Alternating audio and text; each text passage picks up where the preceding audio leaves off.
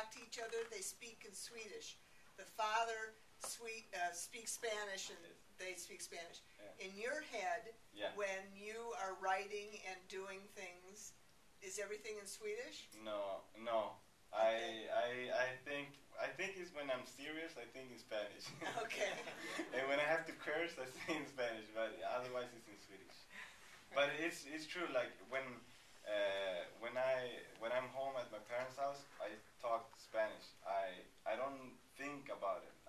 But it's automatically, and it feels strange to talk Swedish with them. I would never talk to them. Well, some words sometimes, but me and my brother or my sister, we can mix or we can talk more Swedish. I don't know why it's that, but it's like that. But it's good because I have one more language that I have saved, like the Spanish. I can write it good, like a text message. I can write it good, but not a book. I can't write it, but yeah, like the dialects and everything in Spanish, I wrote them in Spanish. So because that's how I hear